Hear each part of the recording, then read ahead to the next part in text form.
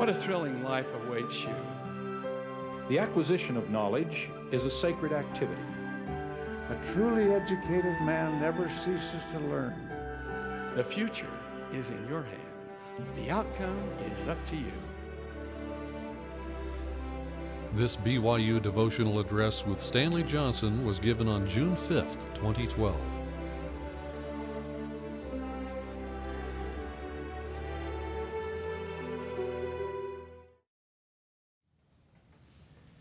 Good morning, brothers and sisters. Welcome to our devotional.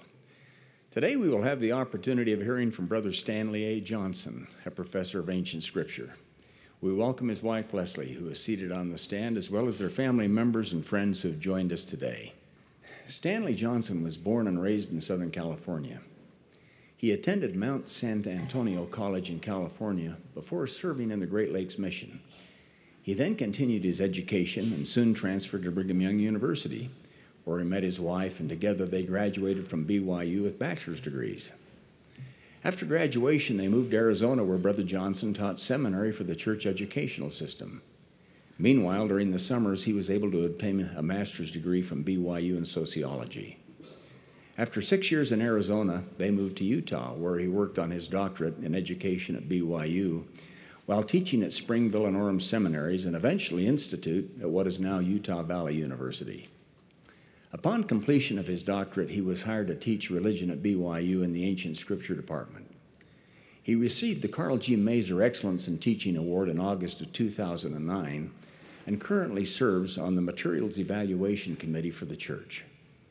Brother Johnson and his wife Leslie are the parents of 6 children who have all graduated from BYU, and I'm told are true Blue Cougar fans.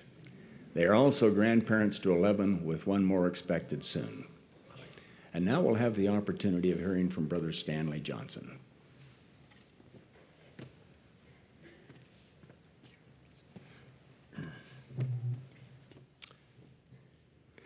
Brothers and sisters, I'm definitely humbled by this opportunity to speak to you today. As you can imagine, I've lost a lot of sleep over this preparation time, and when I'm done, you'll say he should have slept. Nevertheless, last evening, my granddaughter in Oklahoma, Ari, called me and wished her grandpa good luck several times. And so that has helped a lot. To begin with, I feel like it's important to explain something to you. For most of my life, I grew up without a father's influence in the home. So I turned to the leaders of the church for guidance.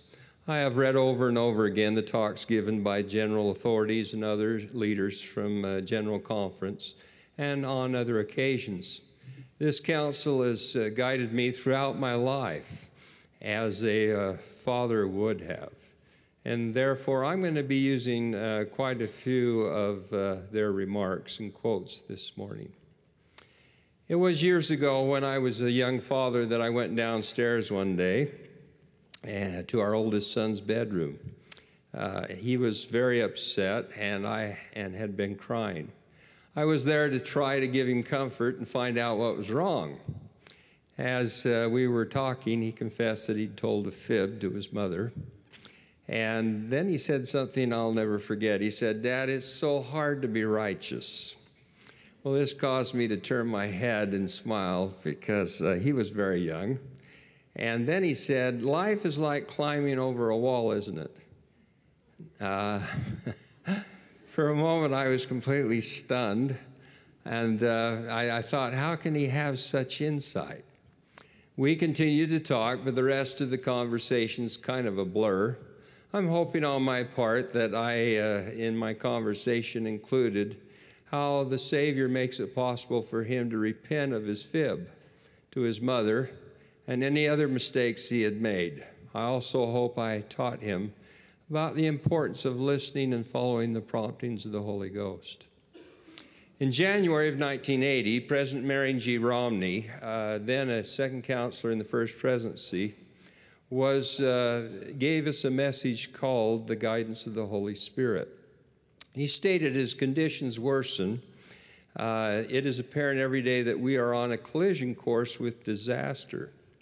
and I am persuaded that nothing short of the guidance of the Holy Spirit can bring us through safely. He then explained a profound truth. He said, if you want to keep and obtain and keep the guidance of the Spirit, you can do so by following a simple 4-point program. 1, pray. 2nd, study and learn the gospel. 3rd, live righteously. And 4th, give service in the church. President Romney then continued, if you will do these things, you will get the guidance of the Holy Spirit, and you'll go through this world successfully, regardless of what the people of the world say and do. What a wonderful promise that is. Brothers and sisters, I would like to just insert again, listen to what he said. You will go through this world successfully, regardless of what the people of the world say or do, if you can obtain and keep the guidance of the Spirit. Before I continue, I want to say that nothing happens without our Savior and Redeemer. It reminded me this morning as I was here on the stand thinking about this experience, my favorite quote ever given at a BYU devotional by then President Ezra Taft Benson. President Hunter later felt it was so important that he included it in a conference address. It goes something like this. That man is greatest and most blessed and joyful, whose life most closely approaches the pattern of the Christ. This has nothing to do with earthly wealth, power, or prestige. The only true test of greatness, blessedness, joyfulness is how close a life can come to being like the Master, Jesus Christ. He is the right way, the full truth, and the abundant life. I think I need to bear witness to that before I continue in bearing witness to the guidance of the Holy Spirit. For it is because of Christ that all this is possible, but through the Holy Ghost, we then can be guided and directed properly. So as I read these words, I recall King Benjamin's address to the Nephites and their subsequent conversion. And they all cried with one voice, saying, Yea, we believe all the words which thou hast spoken unto us. We also know their surety because of the Spirit of the Lord omnipotent, which has wrought a mighty change in us, or in our hearts, that we have no more disposition to do evil, but to do good continually. It is because of Jesus Christ and through the Holy Ghost we can change. We can change completely, and we can stay changed. I remember President Benson saying, when we choose to follow Christ, we choose to be changed. We do not need to be a part of this world that is on a collision course with disaster. The key is to obtain and keep the guidance of the Spirit of the Lord with us continually. While working on my doctorate degree in 1984, I was taking a course in education. One day, my professor broke from the lecture and he asked the class, how one obtains and keeps the Spirit of the Lord. Many comments were made by members of the class, and finally, I shared what President Romney had stated in 1980. I recited the 4-point program for obtaining and keeping the Spirit. When I had finished, the professor leaned against the chalkboard, looked down at the ground, and said, No, that's too simple. That's too simple. I reflected on his comments over and over again, thinking about the story of Moses in the wilderness when he raised the brazen serpent. The rebellious Israelites were bitten by the serpents, and the Lord told Moses to fashion a fiery serpent out of brass and place it upon a pole, and all who would look upon the serpent would live. The Book of Mormon carries on the narrative and explains what happened. He sent fiery flying serpents among them, and after they were bitten, he prepared a way that they might be healed. And the labor which they had to perform was to look. And because of the simpleness of the way, or the easiness of it, many perished. It was too simple. There you have it, brothers and sisters, too simple. Therefore, many perished. Remember, President Romney, too, spoke of the simpleness when he said, if you want to obtain and keep the Spirit, you can do so by following this simple 4-point program. The first point is to pray. Even though the idea is simple, it requires our whole being. President Henry B. Eyring once stated, the Lord offers us the covenant to always remember Him and the warning to pray always so that we place our reliance on Him, our only safety. It is not hard to know what to do. The difficulty lies in praying always, and all this is a needed spur to try harder. The danger, he says, lies in delay and drift. Let me repeat that. The danger lies in delay and drift. Remember, it's not difficult to know what to do, but the difficulty lies in actually doing it. Years ago, Elder Gene R. Cook of the 70 presided at a stake conference when I was the stake president. In the Saturday adult session, he challenged everyone to prayerfully select someone who would not normally attend stake conference and invite them to conference the following day. He then asked them for a raise of hands for commitment and counseled the congregation to pray themselves through the experience. He then said something I will never forget. He said, we should learn to pray ourselves through each day. Those 5 words, pray ourselves through each day. I remember as a stake president, he even looked at me and he said, President, learn to shake hands prayerfully. And I remember that. That helped me greatly as a president. He also turned to me and asked me to prayerfully select someone that I should bring to stake conference the following day. I would like to share that experience with the person that was involved. As you can imagine, I immediately started to pray myself through the experience. During the process, the name of one of our neighbors came into my mind. She had been through some challenges, so I thought it'd be a good time to challenge her. And so Elder Cook and I walked across the street, and I asked her if I could visit with her. President, she said, do you know how many people have already been here? I said, no, and she said, 5, with her hands outstretched. I remember thinking, well, so much for revelation, but Elder Cook didn't miss a beat. He grabbed me by the arm and he pulled me in close and he said, ask her if we can speak to her. I did, and she invited us downstairs. As we descended down the stairs, Elder Cook turned to me and asked, are you praying yourself through this? I remember thinking, what do you think? When we got settled down on the couch, he started to talk to her eye to eye. He asked her what her maiden name was, and she told him. And then he said, calling her by name, I know your parents really well. Are you from? And he named the location. She said, yes. I know your dad. He's a stake president. Yes, she said. Elder Cook then proceeded to chasten her firmly and calling her by name again, saying, you know better. Tears flowed and commitment followed. At the beginning of the experience, I thought I had made a mistake, but the Spirit had guided us there by praying through that experience, and doors and hearts were opened. I bear witness to that, brothers and sisters. We need to learn to pray ourselves through each day. Amalek stated the idea of continual prayer this way. Yea, when you do not cry unto the Lord, let your heart be full, drawn out in prayer unto Him continually, for your welfare and also the welfare of those around you.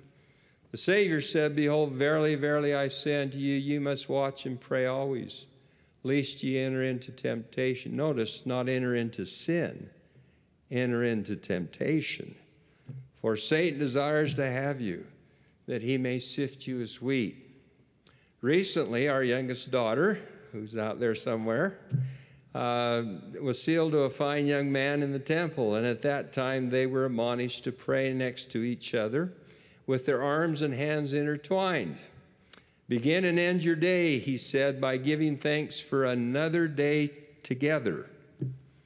As many of you are at the same stage in life, how important it is to pray for the Spirit of the Lord to protect and guide you and your little kingdom. Prayer should be an important part of each and every day. Elder Bednar has said, quote, meaningful morning prayer is an important element in this spiritual creation of each day and precedes the temporal creation or actual execution of the day. Just as the temporal creation was linked to and a continuation of the spiritual creation, so meaningful morning and evening prayers are linked to and are a continuation of each other. Let me tell you, brothers and sisters, my morning prayers have changed because of this counsel, and it has quite an effect upon me. In fact, my wife can bear witness that each morning I go in and get on my knees and plan the day spiritually before I actually live it. And it has been a great blessing. Years ago, President Kimball stated, prayer is such a privilege to speak to our Heavenly Father. It was a prayer, a very special prayer that opened this dispensation. It began with a young man's first vocal prayer. I found that has been a great blessing in my life, to pray vocally. Whenever I start losing direction or attention in my prayers, to pray vocally. Then he said, I hope that not too many of our own prayers are silent, even though when we cannot pray vocally, it is good to offer a prayer in our hearts and in our minds. This little bit of advice really has helped me to commune with our Father in heaven. It has enabled me to concentrate better and speak with instead of to our Heavenly Father. In this same message, President Kimball also suggested that we do some intense listening at the end of our prayers. The second point in the formula is to study and learn the gospel. As a young family, our family was growing up, like many of you, we would have scripture study early in the morning. And that meant our children were not always very alert. In fact, my oldest boy is here, and he tells me that he got to hate to hear Rise and Shout, the Cougars are out, because that's how I would wake them up. He said, I grew to hate that song, Dad. We sometimes wondered if anybody was listening, let alone learning. My wife and I felt a little relieved when Elder Bednar shared the following statement in General Conference about his family.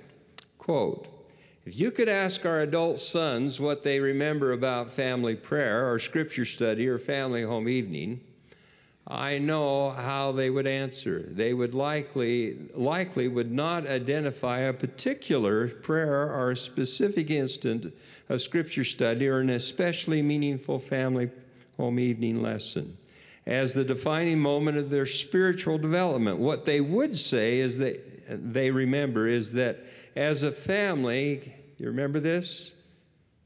We were consistent. We were consistent.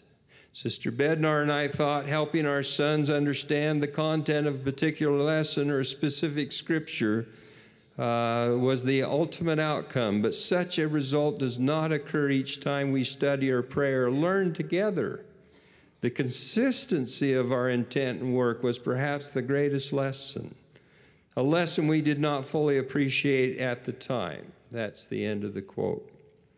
One day, our second son came home from his early years in seminary and gave me a drawing of the plan of salvation. It was well done.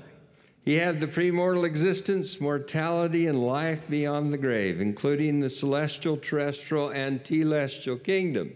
He did, however, get those two reversed, I must add. He even had himself holding hands with the Redeemer in the celestial kingdom. I then asked him how he knew the plan so well, and he said, I don't know, Dad, but I won a candy bar.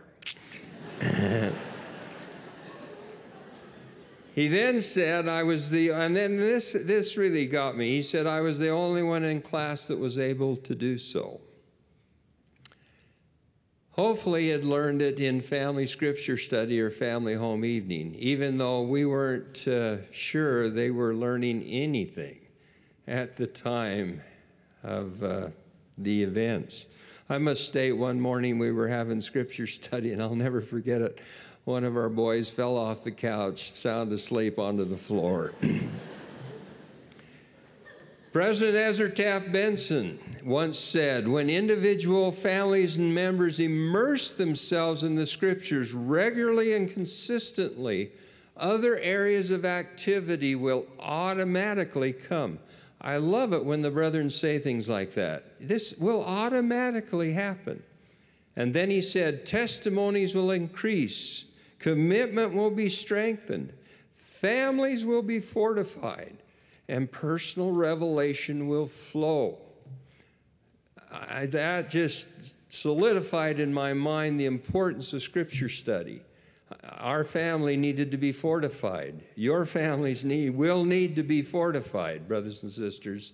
Testimonies will need to be increased. Personal revelation needs to flow. And I bear witness to these principles as we study the scriptures. Revelation will flow. Paul speaks in 2 Corinthians 4:16 that the outward man perisheth, yet the inward man is renewed day by day. I love that scripture. Elder Jay Jensen once and I were traveling home. We were working on our doctorate degree, and he shared that with me, and he said that is of late my favorite scripture. I think it's become one of mine. We are renewed day by day. How important it is to renew ourselves day by day. My experience has been that personal scripture study is a powerful way to renew ourselves day by day. I would encourage you not to miss a day. In fact, Bishop McMullen once in our stake conference, shared something I've not forgotten. He stated, look, you read your scriptures each and every day, and some days there just isn't time. He said, then simply open the book that day and read a verse. You can do that. Just read a verse. And he said, that way you'll keep the scriptural habit going. I bear witness to that. President Boyd K. Packer once stated, when you feel weak, discouraged, depressed, or afraid, open the Book of Mormon and read. Do not let too much time pass before reading a verse, a thought, or a chapter. Brothers and sisters, make yourself familiar with the scriptures. Apply them to your own life. They should feel as comfortable in your hands as a pair of well-worn tennis shoes do on your feet. I feel it a real blessing in my life to be able to teach from the scriptures at this university. I know without a doubt they are true. There's power in the Word. They will help us to feel the guidance of the Spirit in our lives on a daily basis. I am positive of that. I know that's true. How can we live righteously, which is the third point President Marion G. Romney presented. Repent of your sins by confessing them and forsaking them. Live righteously, it seems to me, really can be summarized in one word, repent. Nephi taught his posterity that we are saved by grace after all we can do. Well, what's all we can do? The king of the anti-Nephi Lehis gives us some insight in a sermon delivered to his people. Quote, and now behold, my brethren, since it has been all that we could do, as we were the most lost of all mankind, to repent of our sins which we have committed, and to get God to take them away from our hearts, for it was all that we could do, to repent sufficiently before God that he would take away our stain. I've got to say, inserting this, I'll never forget a talk by President Hinckley where he called the problem of pornography the world's slow stain. I thought that was an amazing metaphor, the world's slow stain. So we can have that blessing. Repenting really is all that we can do. President Henry B. Eyring gave a devotional talk here at Brigham Young University that had a powerful effect on me. He told of a young man who had needed to repent, had come to him when he was a bishop. After a lengthy time, Bishop Eyring had interviewed him and found him worthy to hold a temple recommend. But the young man was now going to be married in the temple to a young lady who was sweet and clean, and he needed to know if his sins had been remitted, if he had forgiveness from the Lord, not just from his bishop being cleared, but from the Lord. How could he get the revelation? Bishop Eyring said it was a good question and he needed some time. The young man gave him 2 weeks. During those 2 weeks, Bishop Eyring had a family reunion that then Elder Spencer W. Kimball attended. He found Bishop Eyring and he said, "Hal, I understand you're a new bishop. Is there anything you would like to ask me?" I said there was, but I didn't think this is the place to talk about it. He thought it was. It was an outdoor party. This part cracks me up. My memory is that we went behind a shrub, and there we had our interview. Without breaking confidences, I outlined the concerns and the questions of the young man. Elder Kimball, I asked, how can he get the revelation? How can he know whether his sins have been remitted? I thought Elder Kimball would talk to me about fasting or prayer or listening to the still small voice, but he surprised me. Instead, he said, "Tell me something about the young man." I said, "What would you like to know?" He then began a series of the most simple questions. Notice how many times that word comes up. Simple questions. Does he come to priesthood meeting? I said after a moment of thought, yes. Does he come early? Yes. Does he sit down in the front? That's no reflection on you in the back, by the way. I thought for a moment, and then I realized to my amazement that he did. Does he home teach? Yes. Does he go early in the month? Yes. Does he go more than once? Yes. I've got to insert, that would disqualify me there. I can't remember the other questions, but they were all like that. Little things, simple acts of obedience, of submission.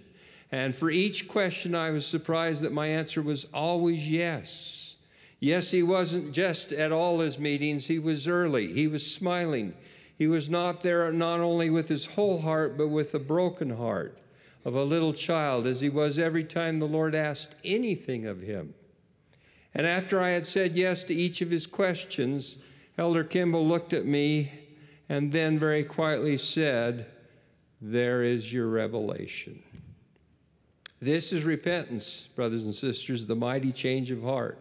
Again, what is it that we can do? It is to repent. And this young man did, not only with his whole heart, but with a broken heart and a contrite spirit. The scriptures remind us of the Savior's words, "Repent, and I will receive you. Come unto me, and ye shall partake of the fruit of the tree of life. Yea, ye shall eat and drink freely. Yea, come unto me, and bring forth works of righteousness." By repenting, we are living lives of righteousness and allowing the Spirit to help us to change. The fourth point in obtaining and keeping the Spirit is service in the church. The question is, does service bring the Spirit, or does the Spirit cause one to serve? The answer is yes.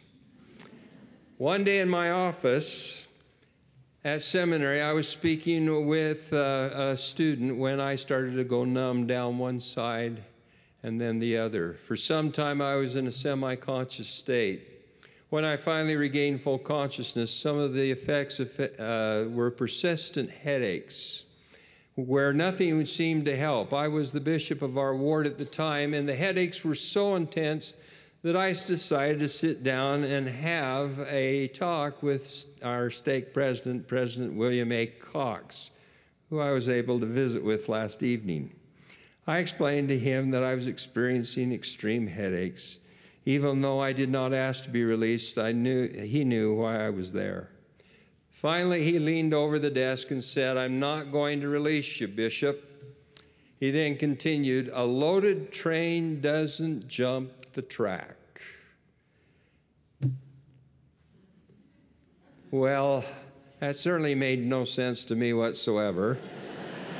Fortunately, President Cox explained that what he meant. He had been, for a long time, he worked at Geneva Steel, controlling trains that transported the steel. He said, when a train is loaded down with freight, it will not jump the track. Only when the boxcars are empty is the train liable to leave the tracks. He then reinforced his statement that he would not release me. I did not fully understand the principle until later. As I would go to conduct interviews still with headaches, I found myself so involved in the work that I soon didn't even notice them. It wasn't long before they lessened in intensity, and I have now all but forgotten them. The principle in this for me was serving others brings the Spirit into our lives and helps us to remain on the straight and narrow path, especially during times of challenge and stress. Moroni lived during some very challenging times, and Mormon, his father, gave him some advice that is helpful for all of us to remember. Let us consider this scripture and how it applies in our lives. And now, my beloved son, notwithstanding their hardness, let us labor diligently. For if we cease to labor, we should be brought under condemnation. For we have a labor to perform while in this tabernacle of clay, that we may conquer the enemy of all righteousness and rest our souls in the kingdom of God. Note that his advice was much like President Cox's advice. No matter how hard it gets, just keep working and serving. Why? The blessings will come. Well, there you have it.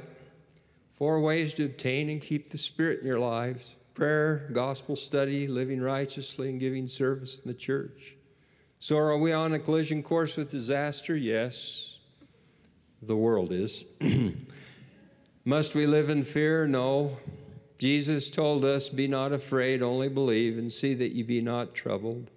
As a watchman on the tower, President Marion G. Romney told us that if we have the Spirit of the Lord, we can go through this world successfully, regardless of what the people of the world say or do. That is quite a promise, and it is true.